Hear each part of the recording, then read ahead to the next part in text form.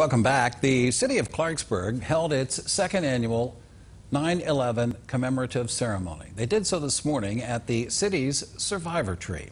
Erica Young attended the event and has more. Those serving the city of Clarksburg gathered to pay tribute to those lost on September 11, 2001. The ceremony began at 8:46 a.m., the exact time the first tower was struck. As a veteran and as somebody who unfortunately lost somebody in 9/11, this is a very powerful day for me. It's one of those days I'll always remember where I was and what I was doing.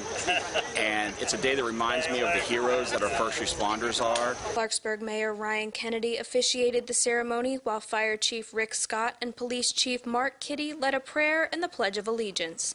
The event was open to the public and streamed online, attracting a large crowd. And unfortunately, people's memories sometimes become short about things. But today shows there's still a lot of people that remember what happened 19 years ago and the sacrifices that were made by so many heroes, many of whose names we won't ever know. Several local first responders were present to show their appreciation to those who went above and beyond 19 years ago and continue to serve on the front lines all over the country. Law enforcement, firefighters, EMTs, and of course our military as well. They all 19 years ago made amazing sacrifices, and they're continuing to do so today. And many times those sacrifices are not appreciated or recognized. This is the second remembrance ceremony the city has held in honor of 9/11.